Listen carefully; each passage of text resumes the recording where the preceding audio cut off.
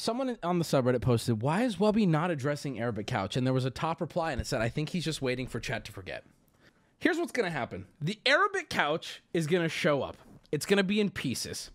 Maybe off stream, Booty will assemble it and it'll be brought to this room. Then the stream will start. It'll be my room, no green screen. You'll see an Arabic Couch. I'll walk in the room with this playing.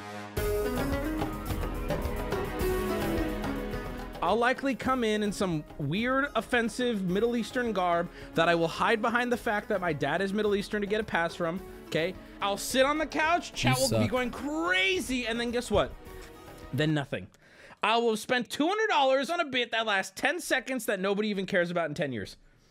10 out of 10 content. Okay, fuck, I'm buying the Arabic Couch right now. I'm not even lying. Bro, it's $1,200? This is so stupid, dude. Maybe a talented animator can just do this for us, so that way we can avoid it entirely.